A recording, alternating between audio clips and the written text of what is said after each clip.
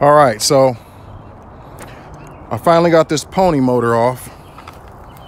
Took me probably about a couple of hours because I had some other stuff I had to get off of it.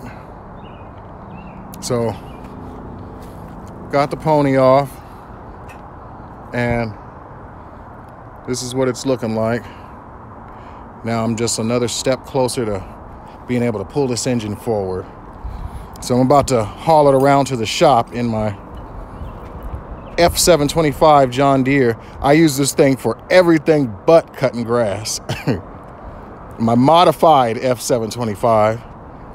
And so I'm about to haul this thing around to the front so I can get it pulled apart and see what's going on. It definitely needs some rebuilding because when I tipped it over, it had some gray, old, glue-looking gas dripping out of it. So yeah, not good.